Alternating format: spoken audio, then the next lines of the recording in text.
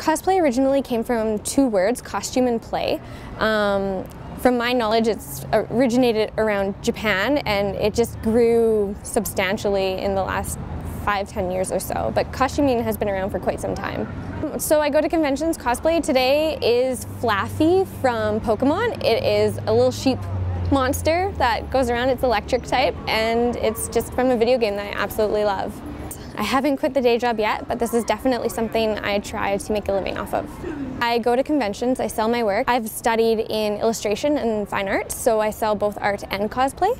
I will make my costumes, I will get pictures taken, and then I will sell those prints.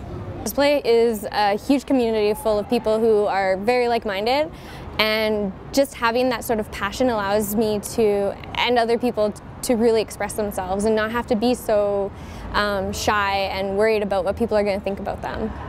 Because I am an illustrator and I do enjoy making things and hands-on projects, when I'm not making a costume or making art, I feel like I'm doing something wrong. So whenever there's no convention, it's like, well, I gotta make a costume for the next one.